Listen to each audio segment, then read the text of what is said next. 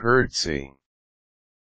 To curtsy is to show respect to somebody of higher stature. Curtsying is done by women, while bowing is done by men. Here are some important things to remember so you can curtsy properly, and impress the queen, herself. Know when to curtsy. So when should you curtsy?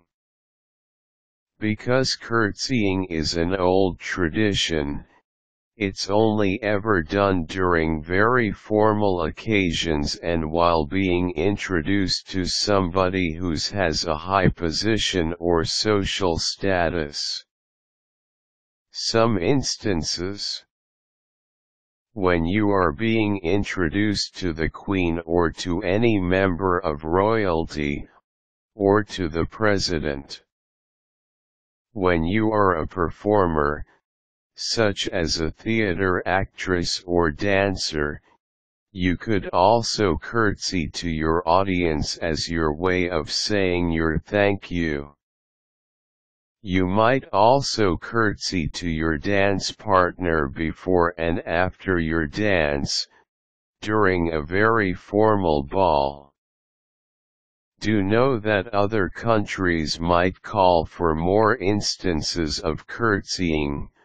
Find out first the intricacies of the social etiquette in the place that you are at to know the instances that curtsying is called for.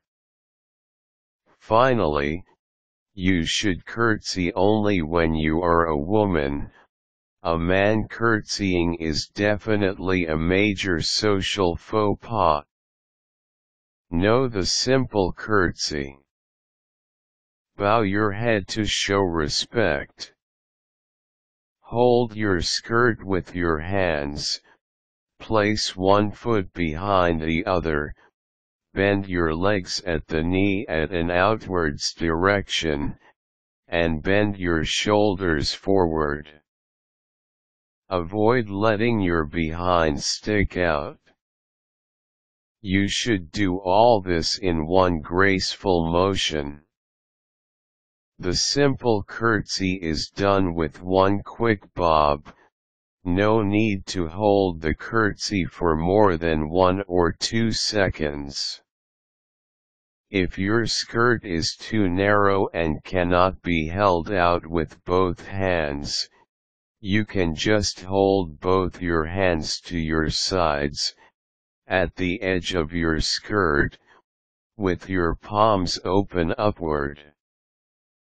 Know the more elaborate curtsy. Reserve the elaborate curtsy for very important people. Think royalty.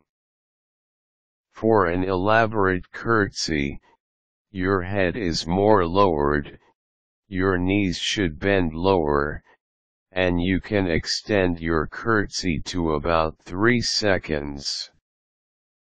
Remember, the more important the person you are meeting is, the more elaborate your curtsy can be. If you are a performer, you might want to curtsy with added flourish. Instead of extending one foot behind the other, you could put one foot in front of you, hold it in a tiptoe, and bend at your knees very low. Practice your curtsy well. Remember, curtsying is very easy, but there's a chance that you lose your balance while you're performing it. That's why if you know that you might be called upon to curtsy, you should allot some time to practice it to ensure that you will be able to do it in one very graceful sweep.